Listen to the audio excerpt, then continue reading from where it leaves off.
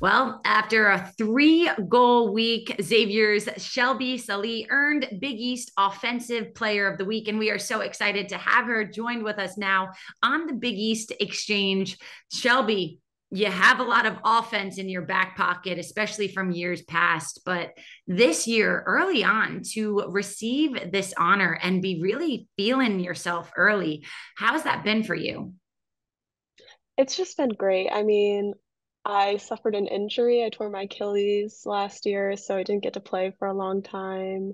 And, getting back into it has been tough, but to finally, get a little something into the game, starting to get used to it. And then, of course, my team has been so supportive, and they're the reason I got those goals too. So it's just been great.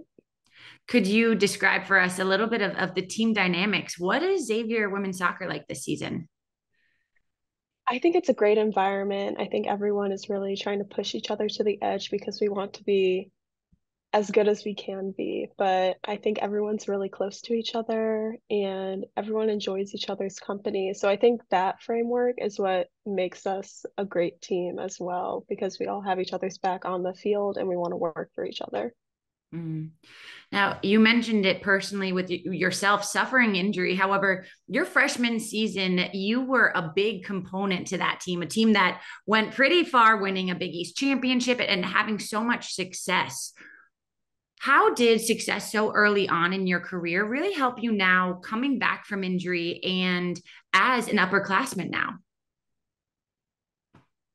I think my freshman year, Xavier was also beginning to be a very competitive team. Mm, So I think I had a lot of seniors that helped me, reach that level of competition. So mm, coming in my junior year, I already knew like what the level was going to be at. mm, So it wasn't as hard to adjust, but I think it really prepped me for, being ready to begin playing again. mm. How about now as an upperclassman? How are you taking on a little bit of that leadership role and with some of the younger players who are coming in, acting like that similar role model and someone for them to learn from on the team? Yeah, I think I've learned from the past that creating a good team environment begins with trust Mm, and creating those relationships first. So I think as a team and personally, we just have been creating relationships with one another. mm, And so then on the field, we can talk to each other about, bring each other up. And if like something wrong is happening, we can come to each other and talk about it. So I think just those relationships on a personal level that I've created and that people on the team have created has just helped us like go on. mm. Now, looking at the season ahead tonight, actually, your team has a game 8 p.m. Eastern time on ESPN Plus. You're down in Texas, wrapping up the non-conference, excuse me, schedule with a game against Lamar. What is your team looking forward to going up against Lamar, and then honestly wrapping up this non-conference and getting Big East play underway? I think we're all really excited. I mean, this is going to be our longest trip of the year because we're playing Lamar and then we're playing Rice too. Mhm. So, two games in Texas. It's going to be different environment, different weather, but I think we're all just excited to, go at teams. I think that's what Nate likes to do the most is just put all of our Xavier values and our core of our team onto the field every game. So I think we're excited to like show a team that we might necessarily have ever been against, like what we are, and go out there and try to win. Yeah. What are some of those Xavier values? I would say our Xavier values is our effort and our press and our heart.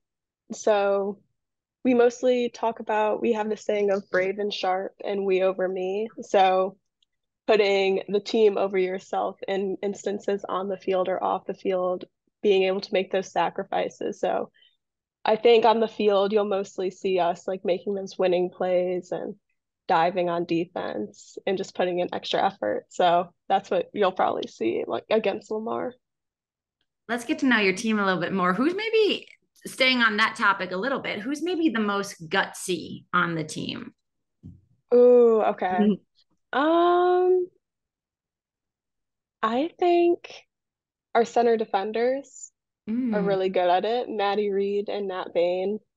They're always running through people and they always get those chances too also on defense. But also I would have to shout out Sonia at forward. I think she's really good at like putting pressure on the outside backs and making them lose control of the ball and then going right back at them. yeah, I love that. On the topic of travel, because I feel like everyone is getting delayed or canceled these days with flights. Who on your team, if you guys are going to get delayed at the airport and everyone's kind of sitting around, is going to be the the person who gets everyone pepped up, right? Might think of some game to play or just keeps the morale high.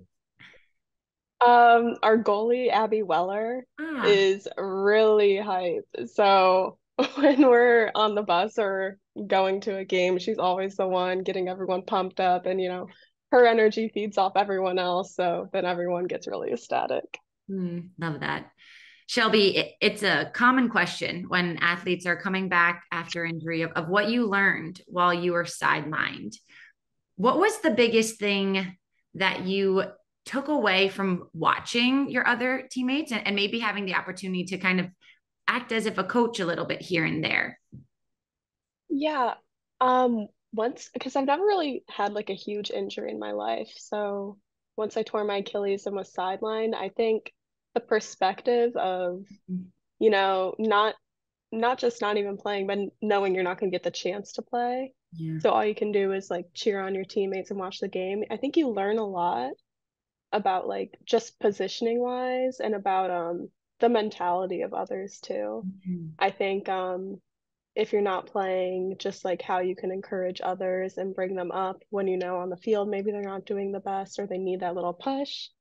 That's probably what I learned the most from like watching. Yeah. What are some of the goals that your team has for the season?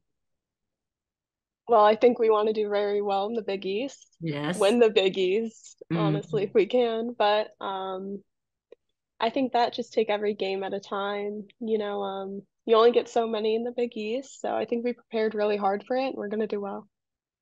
Shelby, thank you so much for joining us and good luck tonight. Thank you. Thank you.